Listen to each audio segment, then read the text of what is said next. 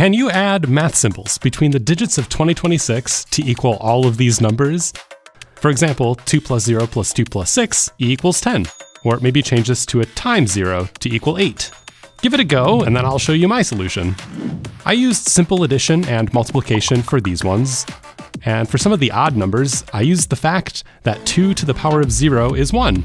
Like 1 minus 2 plus 6 is 5. Using parentheses, I could get 4 times 6 equals 24, or 3 times 6 equals 18. To get 1, I took 2 to the power of 0, which is 1, and added it to 2. Then I applied the factorial. 6 divided by 6 gives us 1. Also, it just so happens 0 factorial is 1, so we can turn zeros into ones, unlocking more numbers. The biggest of the numbers were easy enough when I kept 26 as one number.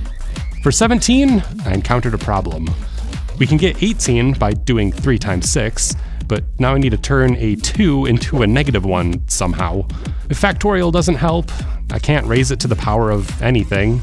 Well, I could make it e raised to 2 pi I, or I guess just cosine of 2 times pi. But it feels weird to think of e and pi as symbols instead of just numbers. I could write the square root infinite times, but there's no symbol for that. Unless I use the infinity symbol. No. How about this? The derivative tells us the slope of an equation. The slope of 2 is, well, 0. And 0 factorial is 1. I think that's the best I can do. Now I can do the same for 19, 21, and even 22.